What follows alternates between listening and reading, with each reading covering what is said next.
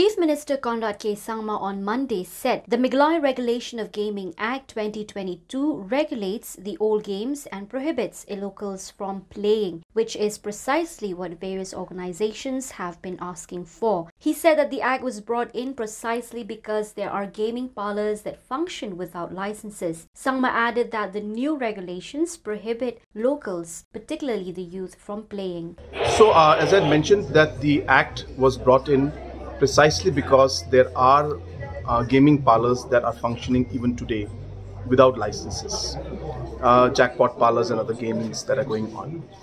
These need to be regulated. Whether we start new ones or not, the old ones need to be regulated. Number two, with these regulations that are coming in, it actually prohibits locals from playing.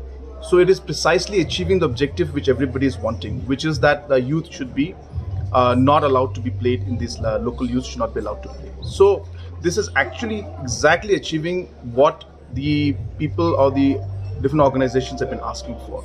Hence, the question of repealing this does not arise because this is an act which is required to regulate.